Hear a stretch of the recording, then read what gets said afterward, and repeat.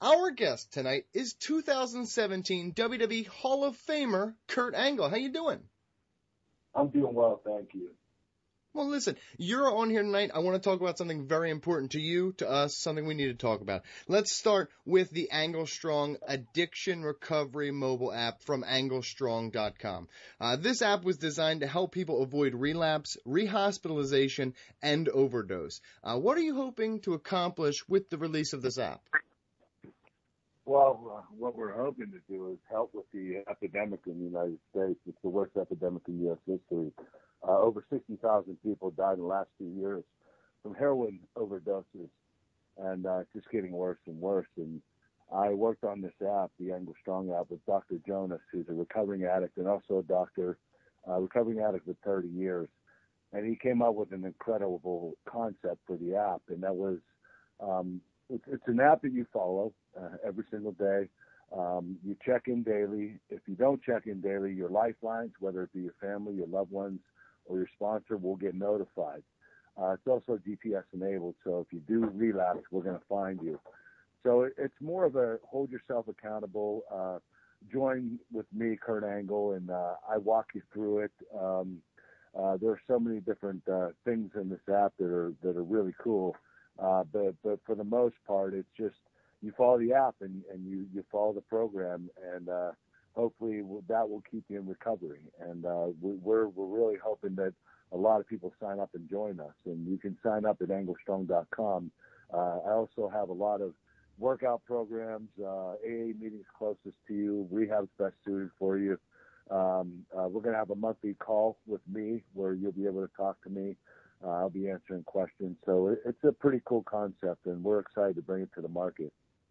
Well, myself, as someone who has lost several loved ones to addiction and seeing an estimated 78 people dying from opioid overdoses each and every day in the United States, how did your own personal experiences motivate you with this Angle Strong app? Well, my family has been nailed down with addiction quite a bit. My dad was a construction crane operator, a construction company.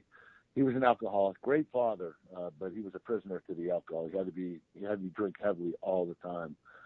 It ultimately cost him his life. He was in an accident on the job. That was when I was 16. My sister Leanne died of a heroin overdose in 2003, and my brother David 2 years ago, high on drugs with his wife, who was also an addict, he killed her, and he's spending time in jail. My Olympic coach as well, Dave Schultz, if you've ever seen the movie Foxcatcher, he was shot and murdered by the club owner, John DuPont, who was also an addict and alcoholic, drug addict and alcoholic. So it really rings close to me with all the situations that occurred in my life. But I was introduced to painkillers when I broke my neck in 2003, and the first pill I took, I knew I was hooked. I loved it. I loved the way it made me feel. When one didn't work anymore, I was taking two. Two didn't work, I was taking four. And your body builds a tolerance, and I got up to 65 extra strength Vicodin a day. And that's pretty lethal for anybody, no matter what size you are. I was hiding it from WWE. Back then, they didn't have the drug policy they do now.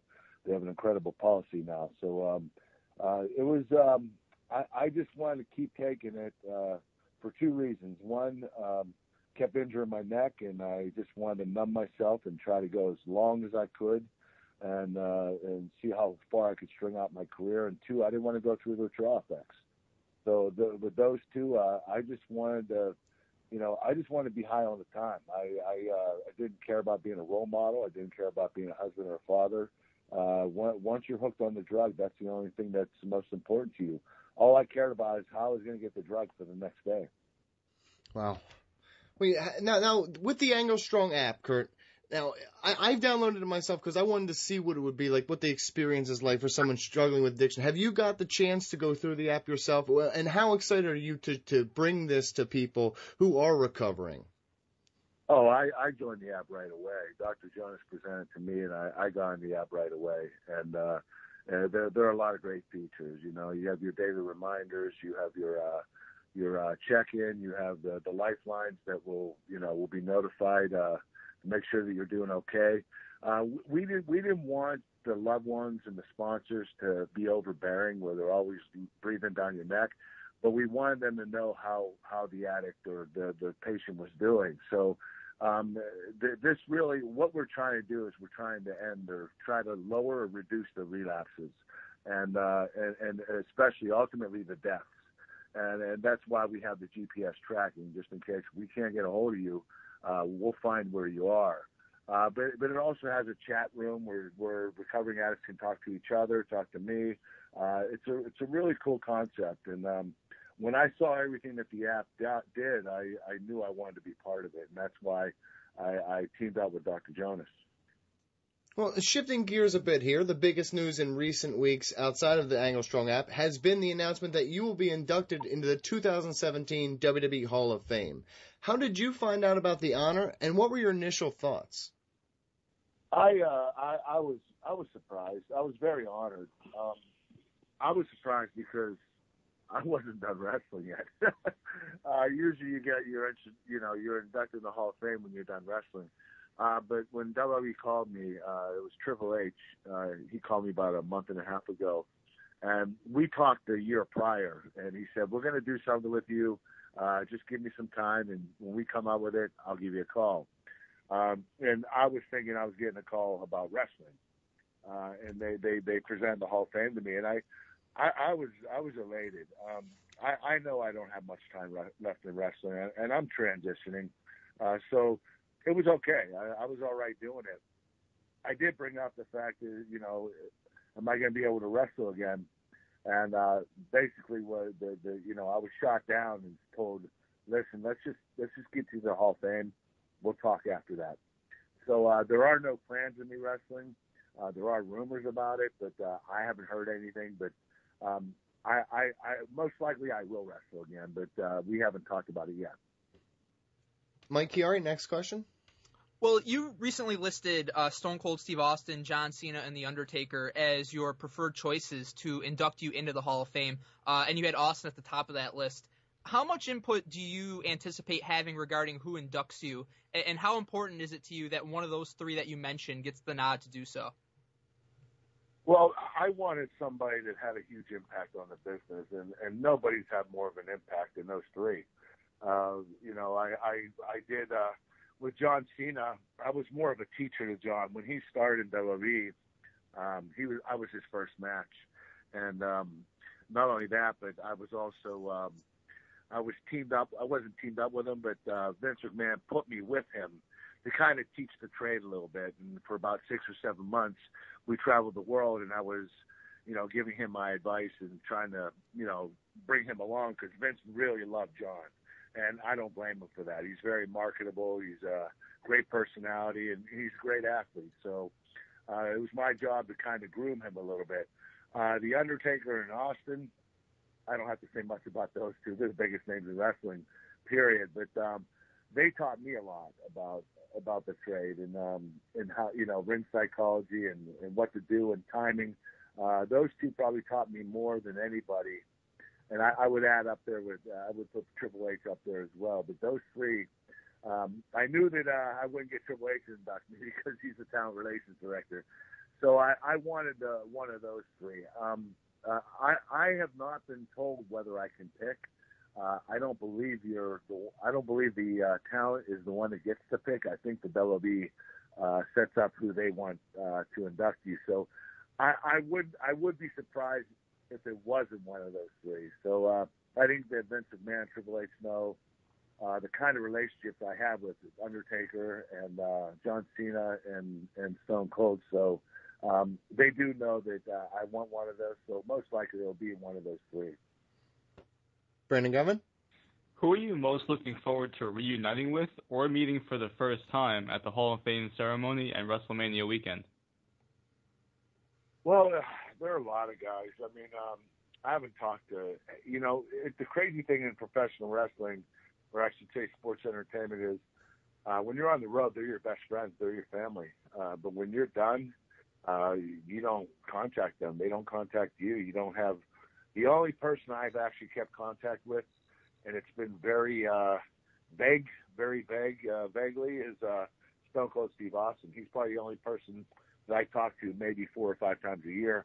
Other than that, I don't talk to anybody. So the business is fickle like that. I mean, you're on the road and they're your family and best friends, and when you're at home, you don't get a call. You don't call them.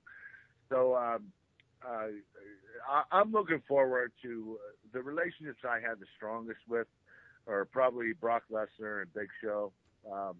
Spent a lot of time with them traveling on the road. So it'd be really nice to see those two, because those are the two guys that I spent the most time with. Mike Chiari?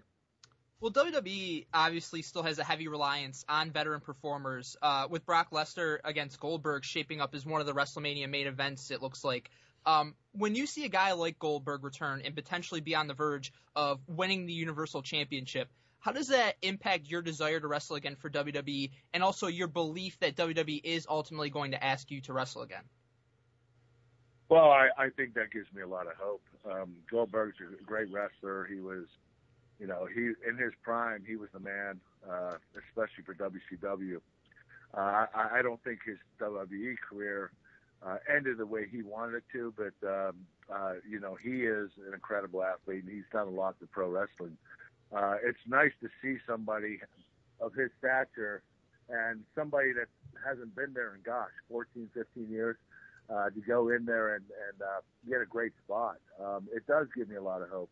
And I wouldn't doubt if, once we get past the Hall of Fame and I take the physical and I pass it, which most likely they're going to want me to do, I wouldn't doubt if I'm going to be in the title hunt. It's just, when you have big names like that, you have to use them the right way.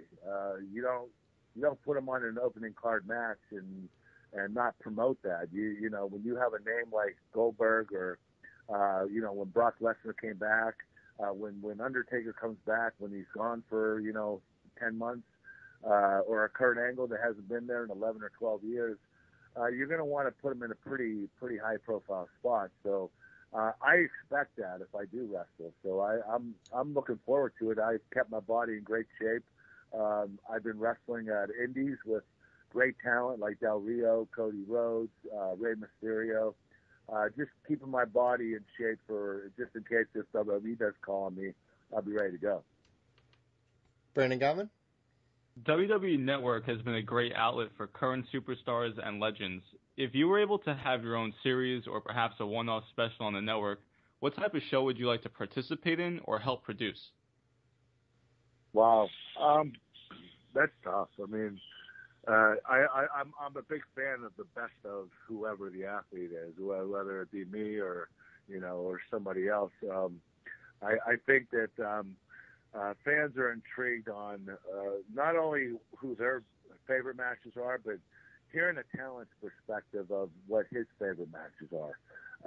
The fans always seem to make the call of, oh, this was Angle's best match, and this was his second and third and fourth. But I believe the talent truly knows how well he or she did. And, I think that sometimes his or her favorite matches differ from the fans' favorite matches. And usually that's what WWE does, is they take a poll. What's Kurt Angle's top 10 favorite match or best matches? And they take a poll with the fans and they vote. But I'd like to hear the talent's perspective of what he thinks or she thinks their top 10 matches are. Mike Chiari? You confirmed a few years ago on Jim Ross's podcast that you once had a shoot wrestling match with Brock Lesnar and that you managed to beat him.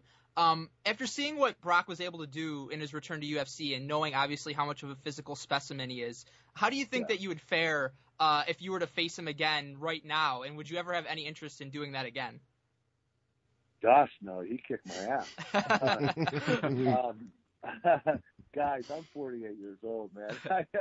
When I got in that ring with Brock, I was in my prime. I was 38 or 39, actually 37, 38. That was the best I felt in my life, was right around that age, other than my neck. The injuries with my neck it had a lot to do with why I left WWE. I broke my neck 4 times in 2.5 years. It was a very bad time for me, and I got addicted to painkillers, and I was hiding that from WWE, and I just felt like I was a liability to Vince. So, I opted out. I asked for my release, and didn't speak to Vince for 11 years. When I did wrestle Brock, the rumors fly around I kicked his butt. That's not true. It was a very close match. Basically all it was is whoever's going to get the first takedown, the match was going to be over. And I fortunately got the first takedown, but it lasted 15 minutes. We went at it for a long time. But I knew I would beat Brock. There's a difference between an NCAA champion and an Olympic gold medalist, even if I did give up 80 pounds. Brock was probably about 310 pounds back then. I was about 225. So, but I've always wrestled guys that size. I wrestled heavyweight in college, so I wasn't new to it. And I think Brock knew that. I think he knew he got beat, but it wasn't something. I will tell you this: Brock is the greatest athlete I've ever gotten in the ring with. He can be the best at whatever he wants to be. He was an NCAA champ. He was a UFC champion. He was one cut away from making the NFL team without ever playing football in his life. And the Minnesota Vikings wanted him to go to NFL Europe for a year and come back. They were going to do a deal with him. He would have been the 10-time All-Pro. There's no doubt about it. I know his capabilities, and he has that kind of potential. He would have been a Hall of Fame in any sport he wanted to do, and that to show that versatility, not many people can do that. Brock's a special athlete, not because he's so big and strong, because he's a damn great athlete and one of the best I've ever gotten in the ring with. Brandon Gavin, final question. Is there a match from your career that you feel has been the most influential or made the most impact to the business? And also, what is your personal favorite match that you didn't participate in? Oh, gosh.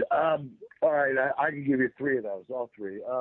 The best match I ever wrestled, and it's unfortunate, was Chris Benoit Royal Rumble 2003. When I wrestled that match, after the match was over, I had one guy that I looked up to most that came to me and said, "You, Kurt Angle, not Chris Benoit, not anybody else," because I structured the match and I put it together and I called the match.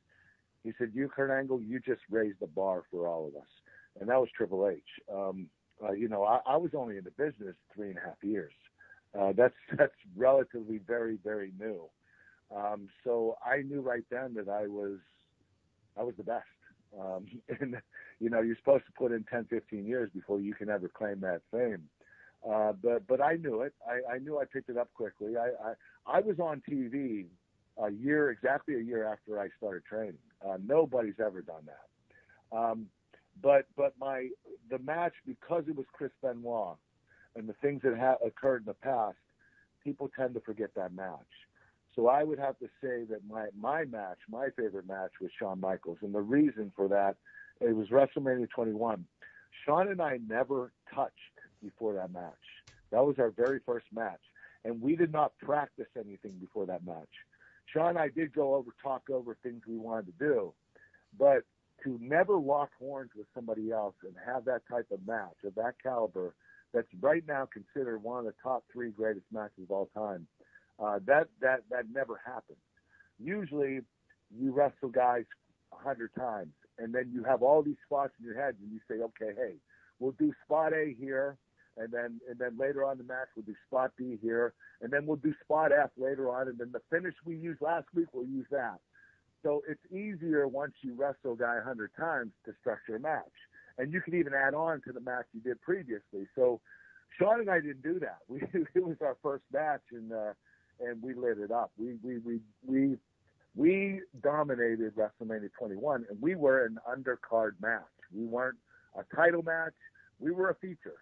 And to steal the show, the first time that you lock horns, that never happens. And we did it. And I think that proved that Shawn and I were the 2 best at that time, and possibly the 2 best of all time. The match, my favorite match that I never got to participate in was Bret Hart and Shawn Michaels when they had their Iron Man match. The psychology of that match was incredible. The fact that those guys didn't have a finish for an hour and that you were glued to the TV, that speaks volumes on those two guys. There are only a few guys that could do that, and that's Shawn Michaels, Bret Hart, and I'd say Ric Flair and maybe Triple H or Stone Cold Steve Austin.